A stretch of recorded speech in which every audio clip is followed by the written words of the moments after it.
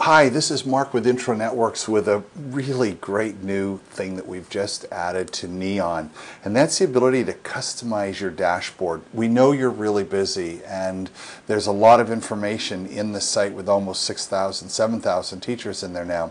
So you'll notice that the dashboard looks the same, but there's a new drop down now. So in the past what you had was you saw who the recent matches and recent members were, but if you're really more interested in forums, you could come in and say, show me the recent forums, and the system will show you the forums.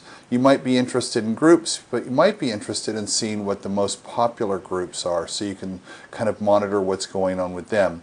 Same with resources. You can look at what the most popular resources are, see what other people are doing.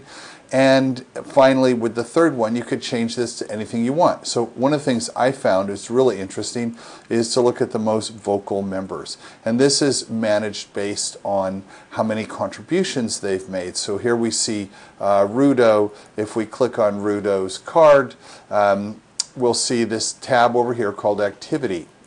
If you click on that, we'll see Rudo has made 147 forum topics and 111 replies. If you actually want to read those, you could click Show All and it would take you to her forum replies.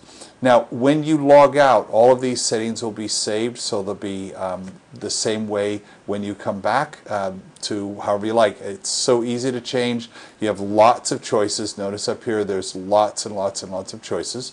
So decide what you like, redesign your dashboard, and get more out of Neon by having quicker access to more information that you really care about. Thanks a lot.